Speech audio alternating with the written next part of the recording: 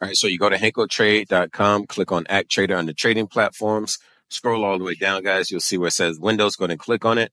All right, download the setup file, right, to your downloads, hit save. All right, now we can open up that location, and then we'll go ahead and run it. All right, hit next, and it's going to your program files. We can hit next again. Okay, next or install.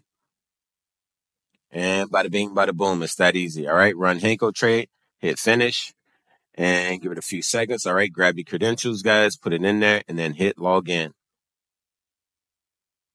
All right, it will take some time to load, not too much time, but just a little bit. All right, so give it just a second or two. All right, and boom, here we are, guys. This is what the new ActTrader platform for HenkoTrade looks like. You have your chart tab, right?